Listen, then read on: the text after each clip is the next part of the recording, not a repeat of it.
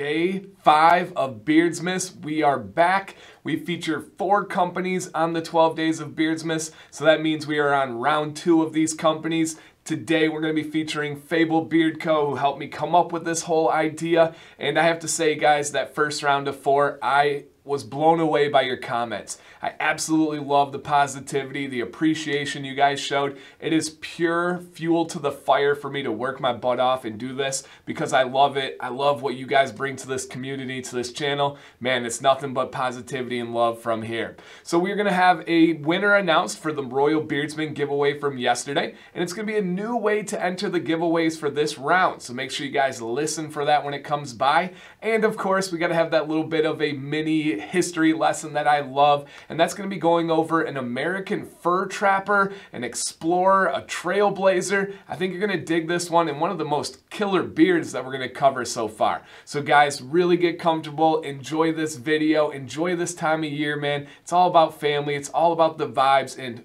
I love this series. So thank you guys. We're going to get into the intro so we can get into the info.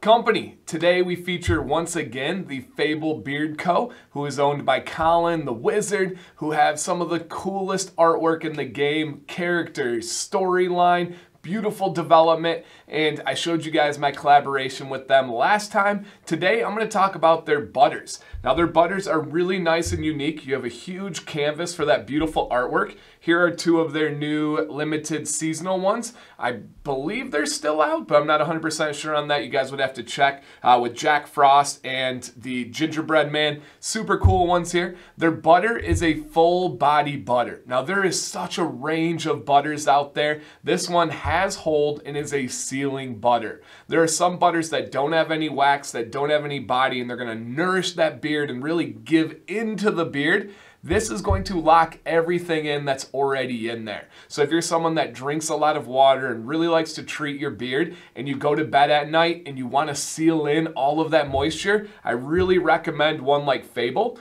I like to go with the heavy body butters the night before I'm about to wash my beard. My beard just washes better when I have that heavy body butter. So I know I'm going to wash tomorrow. Fable is one of those companies I go to for that beard butter. So if that sounds like something you want to add into your rotation, add into the mix of the butters you're using at night, check them out, guys. Fable, as you've seen already, DanC20, all caps, is your discount for 20% off every order forever. So check it out, guys. Beard of the day. I'm going to throw some pictures up for you guys, and as you already saw in the title, today we're going to feature, boom, Joseph R. Walker, one of the greatest mountain men in U.S. history, and I felt like it was really important. If we're going to talk about beards and we're going to talk about history, we needed to include a fur trapper, a trailblazer, a mountain man, because a lot of them had beards, but the biggest names we hear out of those mountain men and trailblazers, they did not have beards, but I felt like we needed to represent those facial hair dudes that were out there. Now, Walker was well respected among those white men, trappers, fur traders, and all of that, but he was also well respected amongst the Native Americans, which was rare to see that respect on both sides, and that's really awesome. He actually ended up marrying a Shoshone woman and had several children with them. His wife and kids later died of a illness from water, unfortunately, terribly sad, but that shows the respect level that he had. And he was a large man for his time. He was thriving in the early 1800s, and he was well over 6 feet tall and well over 200 pounds. So he's representing for us big fellas out there. I'm definitely over 200 pounds. I'm about 6'3", 6'3 and a quarter on a good day, but he was representing for the big fellas out there. And he did some great things. When he was out exploring, he is disputed, but well known to be the first white man to be able to step foot in Yosemite National Park, or what would become known as Yosemite National Park. And that's a pretty cool accomplishment to have. Some say he was just slightly off. I'm going to give him the benefit of the doubt and say he was the first. And while he was in Yosemite and several other times, he had some pretty epic run-ins with Native Americans. And Sometimes it's not the history you really love learning about, but you still got to cover. There were some really big battles, sometimes against unarmed Native Americans. In one encounter, it was for water. Another encounter, it was for food. One encounter, they had the Native Americans approach them, and Walker and his men were startled, so they opened fire, killing, the most accurate estimate was 39 of those Native Americans. So there was some of that checkered past of the wild, wild west that we see in the movies, where there was some actual truth to it. But he went on to do some amazing things like get out to California. And when he was out in California, even before then, he served 2 terms as a sheriff. They wanted him back for a 3rd one, but he refused to go for a 3rd one. And when he went out to California, he saw so many cool things. He went through the redwood forest. Not many people had been able to do that at that time, especially white Americans. And you can imagine those great massive redwood forests, to be able to see it without ever even seeing pictures or videos or hearing about it. That had to be breathtaking. He also experienced a California earthquake. He saw a meteor shower. These were all new to him. And imagine the wildlife and plant life that he experienced that no one had heard of then. They encountered grizzly bears when they were in those massive populations, and before grizzlies had a fear of men or guns because they didn't know what guns were yet. When the grizzlies saw natives, the natives were respectful, they worked with their environment, and then these trappers came in with guns and changed everything. One of Walker's men was actually getting attacked by a grizzly bear, and the man climbed up into a tree, and the bear literally ripped his leg off, and the guy died the next day from bleeding out. Whew, yeah, as the kids would say, that's tough. And then moving on from there, he discovered so many passes. They have many different trails and passes that are named after him. And one big accomplishment was at the end of his career, he met up with the famous trailblazer John C. Fremont, who I teach about in my early U.S. history class. And Walker was not exactly a fan of Fremont. He had some harsh words for him, and a quote that goes something along the lines of, "Morally and physically, Fremont was the most cowardly man I'd ever met. I'd call him a woman if that wasn't so disrespectful to the gender of women."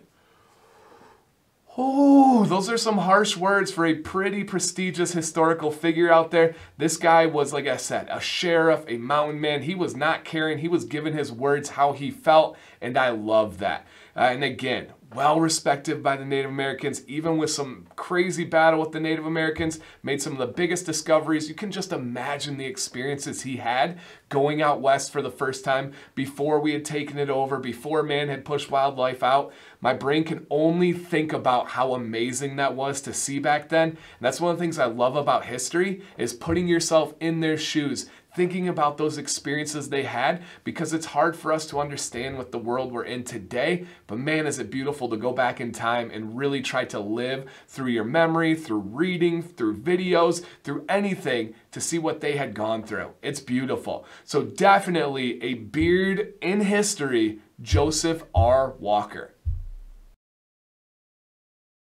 Winner, winner, that grizzly bear had that dude's leg for dinner.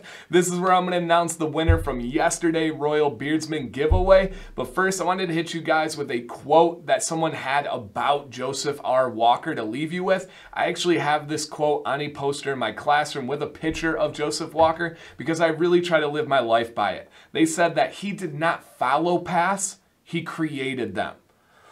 Ooh, let that sink into so many different aspects of your life, and it really can be something that you can live by. And I really try to remember that. I'm a visual guy. I like to have quotes. That's a big thing for me. He did not follow paths, he created them. And that is always my intention. Never to follow, always to create. So that's big. But Royal Beardsman, oil and balm. I don't know if they're throwing a butter in there. We'll leave that as a surprise, but a combo for you guys. You let me know your choice of scent. DanCBearded. Get a hold of me on Instagram or Dan_command@yahoo.com. Make sure you followed the rules last time. You had left the appropriate comment, and you're a subscriber, of course. Winner is bam! Congratulations. Get a hold of me. Let me know your name, your address, and your scent of choice from Royal Beardsman. Well, now we are on day 5. This will be our 5th giveaway combo, and we are today featuring a giveaway from Fable Beard Co. That is a combo of an oil, a balm, and a butter in your choice of scent. What you need to do to enter this giveaway in the next 4 is you need to do 2 things. First, the most important is make sure you have subscribed and stay subscribed. If you win and your subscriptions are on private, I am going to ask you to verify, because you would not believe how many people are like, oh man, I didn't realize I wasn't subscribed to you. Your videos always pop up on my home feed or my suggestions, so I assumed I was subscribed and I wasn't. And when you do hit that subscribe button, it really helps out the channel. So please, that's not just like YouTube talk. It really, really helps the channel. So make sure you guys are subscribed. That would mean a lot to me. And then the second thing is you're going to leave a comment down below. I'll use a random comment generator, and I want you to answer this question. Every day on the next 4 is going to be a different question. And today, let me know, what is the most helpful beard tip that you've learned on this channel? Tell me one thing that has helped you above all from this channel. That'll kind of help me guide and think about what videos really made an impact, what videos really I can kind of focus on moving forward. So I would appreciate that, guys. Subscribe, leave that comment down below. So congratulations to our winner. I hope you enjoyed that history lesson. I love history. I love researching. I love delivering it in my style. I know it's not for everyone, but man, that's how I would enjoy it. So I appreciate you guys. So as always, guys, my name is DanCBearded. I hope that you stay bearded and always stay positive.